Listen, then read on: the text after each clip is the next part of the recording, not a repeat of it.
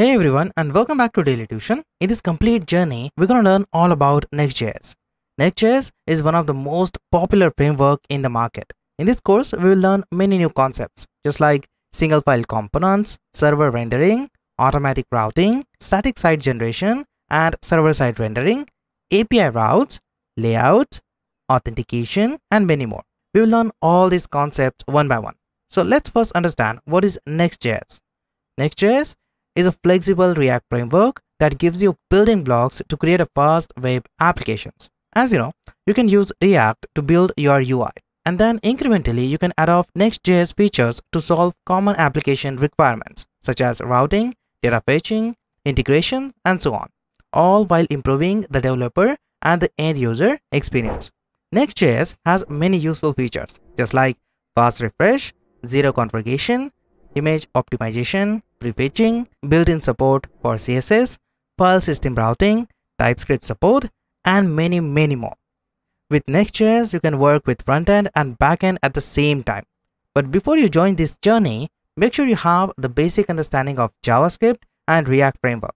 If you don't know about React and JavaScript, then I have a dedicated course on it. You can find a link in the description.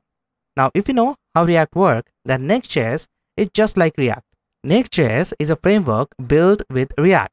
So we need to first understand the difference between React and Next.js. React is a JavaScript library for building interactive user interfaces.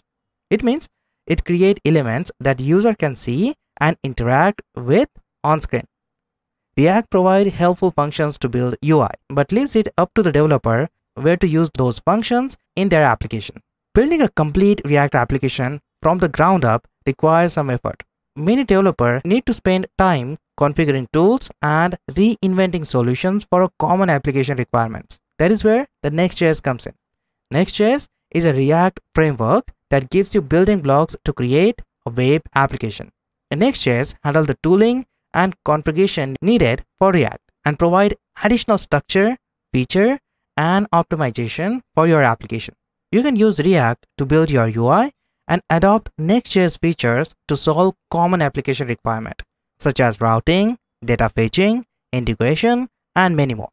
Whether you are an individual developer or a part of a larger team, you can leverage React and Next.js to build a fully interactive, highly dynamic, and performant web application.